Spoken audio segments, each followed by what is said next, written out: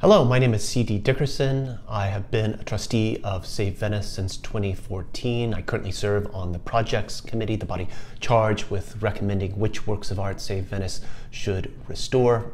My day job, I'm curator and head of the Department of Sculpture and Decorative Arts at the National Gallery of Art in Washington. Welcome to another installment of our video series highlighting works of art that Save Venice has restored or is in the process of restoring.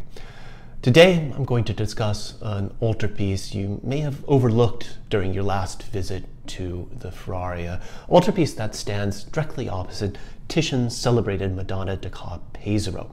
This altarpiece, a scene of Martyrdom by Palma Giovane, not an artist you're likely to be terribly familiar with.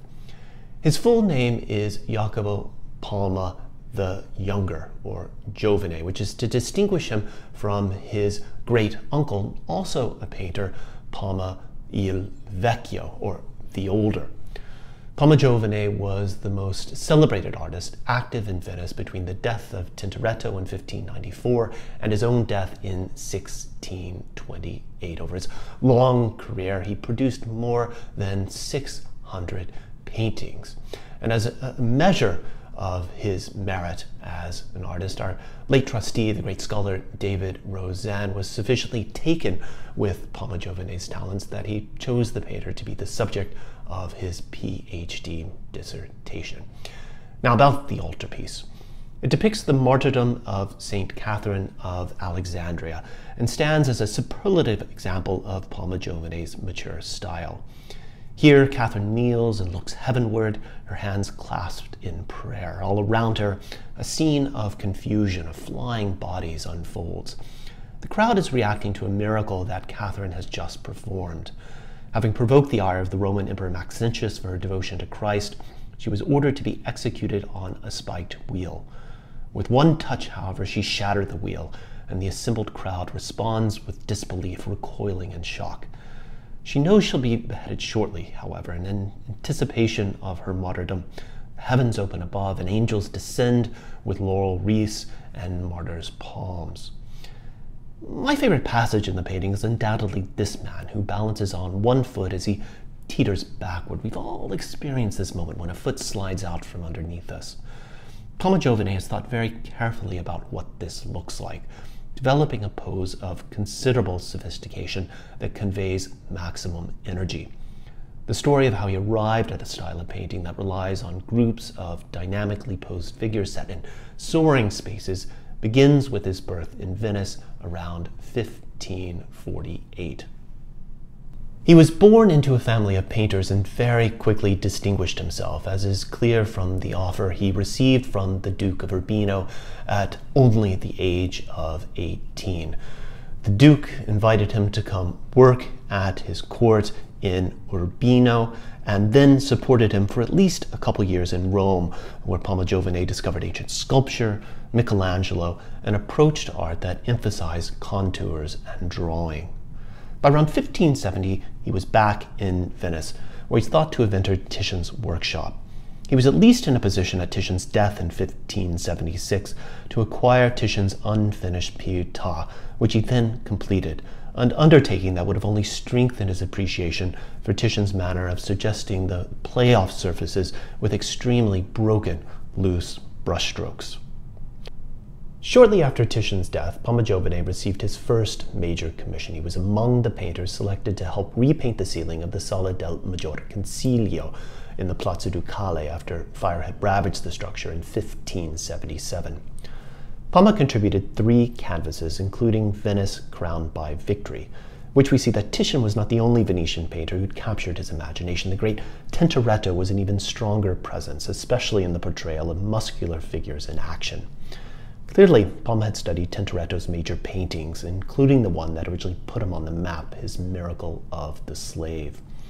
Note the attention paid to the depiction of the nude figures and the strong sense of motion that's conveyed in the many twisting bodies, not least that of the flying saint. These are some of the key ingredients that Palma Giovane combines in his Martyrdom of Saint Catherine: contorted bodies like these and plenty of bulging muscles.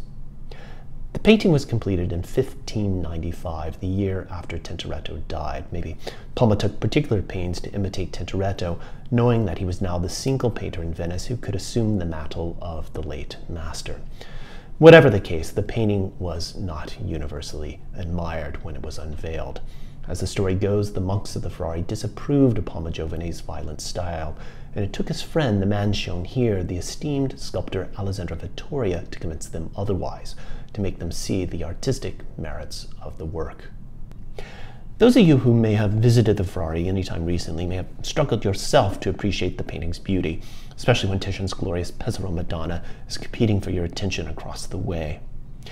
The painting is last recorded as having been treated in 1821. Over time, the work's brilliant colors have faded, covered by thick layers of darkened varnish. This is all now being remedied thanks to Save Venice, which has allocated funds for a comprehensive restoration. Last year, the painting was removed from its frame and taken to a makeshift conservation lab at the back of the Frari, where Giulio Bono and his team have begun a meticulous process of cleaning the surface with special solvents. Here you see some of the early results. On the right, uncleaned; on the left, cleaned. Bono's also directed his attention to making sure the canvas is properly stretched, thus perfectly taut with no warping, in order to prevent cracks in the paint. Here's the back of the painting with its old wood stretcher from the 19th century that's been strengthened in places. And here's Bono's colleague Thomas Nelson at work preparing the canvas to be strip-lined, where the edges are reinforced with more canvas to allow the painting to be tacked to the stretcher without fear of ripping. Besides the painting, Save Venice is also focused on repristinating the altar itself, which is covered in grime. After examining the structure's stability and making any necessary repairs, conservator Egidio Longo will clean the stonework, which includes these two columns carved from Pavanizzetto marble. The cleaning promises to reveal the beautiful purple veining that's characteristic of this kind of stone.